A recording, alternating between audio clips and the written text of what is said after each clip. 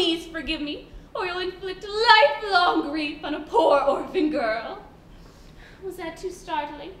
We have Anne, who's this, like spunky, unconventional girl, and she's an orphan. She comes to live with Mathew and Marilla. You are the wickedest girl I've ever met, and it's your duty to punish me. So please get it over with, because I'd like to enjoy the picnic with nothing on my mind. Anne's had like a rough life, and she's still super optimistic and has like a really incredible imagination. I, Anne Shirley, solemnly swear to be faithful to my bosom friend, Diana Barry, as long as the sun and moon endureth.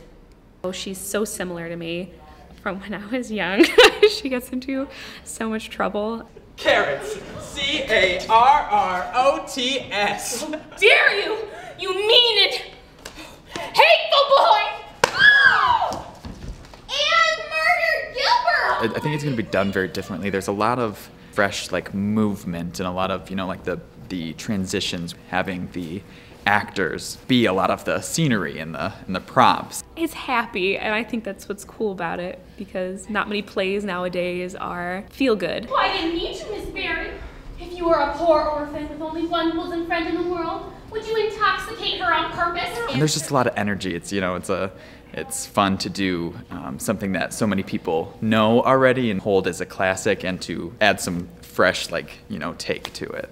Someone I can confide in with all my soul.